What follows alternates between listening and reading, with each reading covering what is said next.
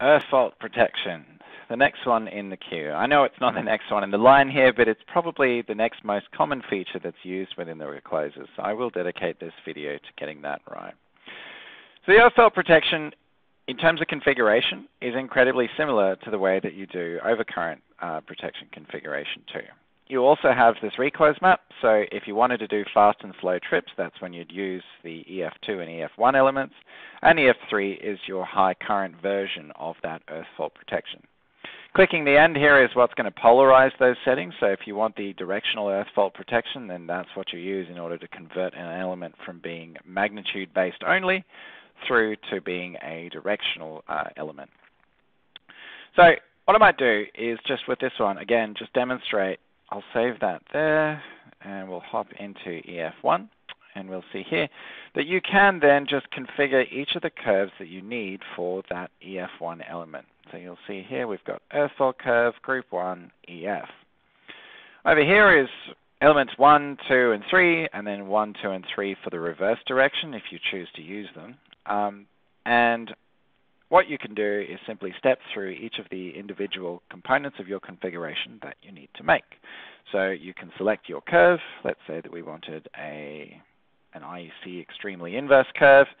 Let's say a pickup current of 240 amps, time multiplier of 0.7, and you can set definite minimum time. Say you needed it for some coordination reason, 50 milliseconds is your minimum operating time, and then a max tripping time, which is 2 minutes by default. That would be a fairly uncommon scenario, that you're going to have an earth fault that's going to last for 2 minutes before you operate on it, but you can set a ceiling to it, which you can see there reflected in the curve configuration. Once you're happy with your curve configuration, you just click OK to commit it to the settings file, and you'll see that those get saved automatically when you click OK to commit it. If you cancel it, then it will remove those as we go. So any modifications that you make here will also indicate that there have been unsafe changes made on the protection group, and that is signified by this little asterisk over here. So if ever that shows up, you can either choose to save, or you can do my other favorite method of doing this, which is the close to save, where if there are any changes present, you hit the close button, and it will prompt you, do you want to save the changes? So I'm just going to cancel out of that, and we'll hop back here. What else that I didn't cover in the previous configuration is that you also have access to this ability to do alarms. So for the different elements that you see in our protection configuration, you have this little A value here that you can use. So that A will cause the device to send an alarm or flag an alarm when your protection element times out, but it won't actually cause any operations of the breaker. So that can be useful, particularly when you're introducing new features that you haven't used before, that you can set the breaker to alarm. Plausibly, you could map that back through SCADA so that you can use it for further automation or manual operation.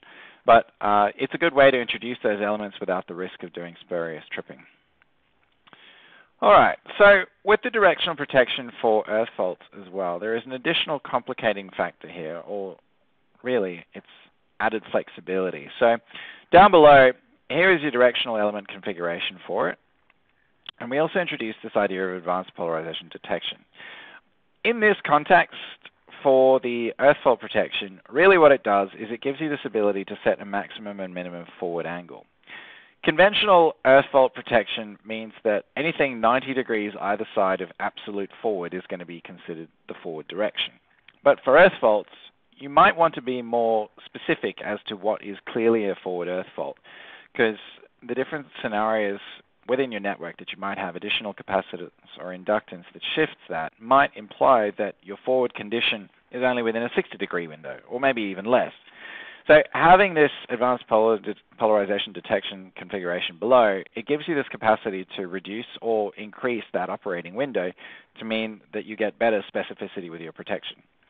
You can also add a minimum polar neutral voltage displacement threshold. So this is a threshold that is required for earth faults because it is the driving force for an earth fault, that stipulates at what level you actually need to block or operate based on your earth fault detection.